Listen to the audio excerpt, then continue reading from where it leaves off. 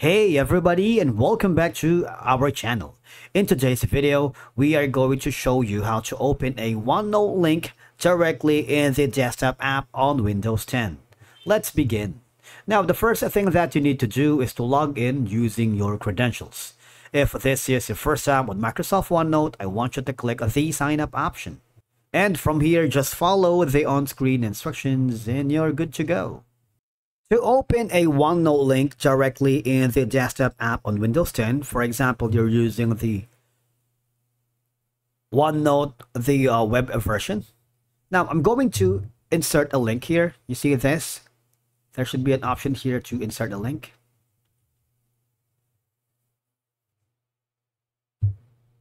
Let me just make it a little bit smaller for you guys. Enter. And then going to insert a link. And the link is going to be our G Plus YouTube channel. If you haven't already, you might want to click the subscribe button so you'll get notifications in our latest content. Now, this will be part of the link right here. Now, for you to be able to open this, all right, click the copy link. You have two options. In the editing section right here, you can open this file directly on the desktop computer or the desktop app if you click that. As you can see, once you do that, you would be forwarded to the desktop application and you have successfully opened that link right here.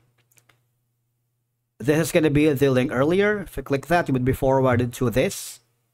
Now, similarly, if you go to the share button, all right, you can share this email copy of a page, you can share the entire link or copy the link to a notebook. You have all of these options.